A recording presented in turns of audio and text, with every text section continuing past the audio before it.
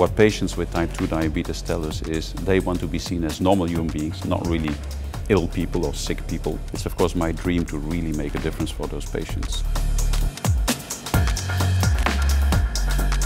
We have now actually programs in our research and development departments which aim at curing type 1 diabetes with the promise of integrated care for better outcomes, bringing together smarter use of our drugs, of our medicines, devices, use of data analytics, whether it is big data or individualized data, and also come with more cost-effective integrated solutions. Ultimately, I think we will have better outcomes in type 2 diabetes. Patients will feel automatically taken care of, giving a normal life to patients.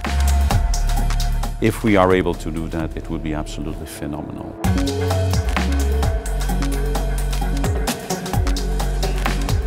Things are really changing, and I think at Sanofi we are, leading that change, and we really want to be bold.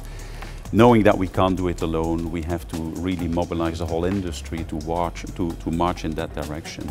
I think that was probably the reason why I wanted to share this with my colleagues today.